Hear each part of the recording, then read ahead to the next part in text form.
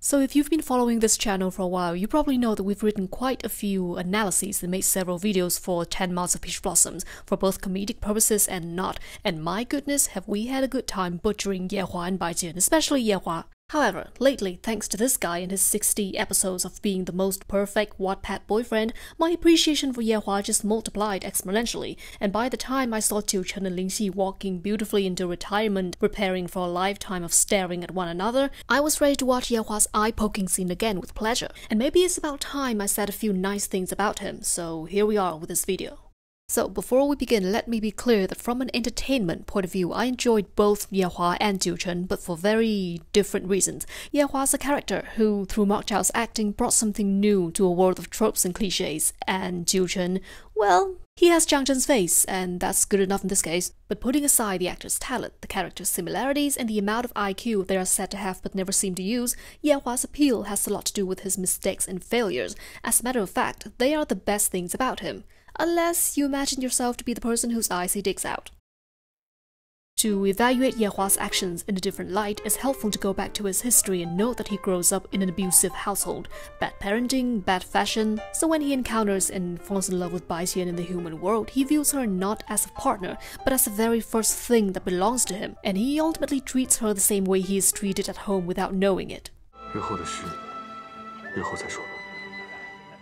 Now, Yehua and Jiu Chen's actions are very similar in this part of their stories.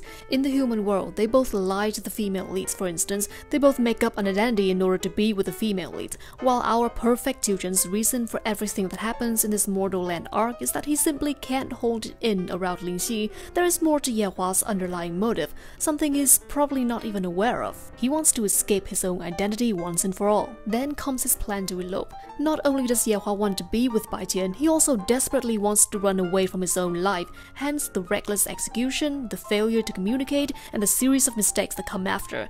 His actions are crappy, but is his reasoning justified? Definitely, if you look at him as a 20-something-year-old who is smart but without practical experience and has a crush on someone for the first time in his life. If you were a citizen of this fantasy universe, is it better to put your life in the hands of Yehua or Jiu Chen? I'd say you'd be taking the same risk either way. A middle-aged guy who can't control himself for a short period of time while the whole world's safety is at stake, and an adolescent who barely knows what he's doing. But different from Jiu Chen, Yehua is never sold to the audience as an established leader by default. He's not the best strategist there is with his Let's Play Dead plan, and the drama doesn't pretend that he is, they let him fail. In Yehua's head, it's completely okay to annihilate a whole kingdom so he can be with Baijian a little sooner. Now, while he reasons that this war is the last useful thing he would like to do for the world as the crown prince, we all know that the world could live without this terrible idea. So consequently, he fails and keeps failing until the breaking point. 让他不要再来青丘。 Viewers' opinions are pretty divided about Baijian's treatment towards Yehua in the end. Some of us believe that she has no brains and is incapable of understanding what Yehua has done for her. The rest of us think Yehua hasn't suffered enough and should have been left in the rain for another month. Objectively, I side with the latter group because this protest from Baijian benefits both of their characters. Yes, Baijian's jealousy is irrational and irritating, but frankly speaking, rationality, logic, and emotional intelligence aren't really Baijian's things.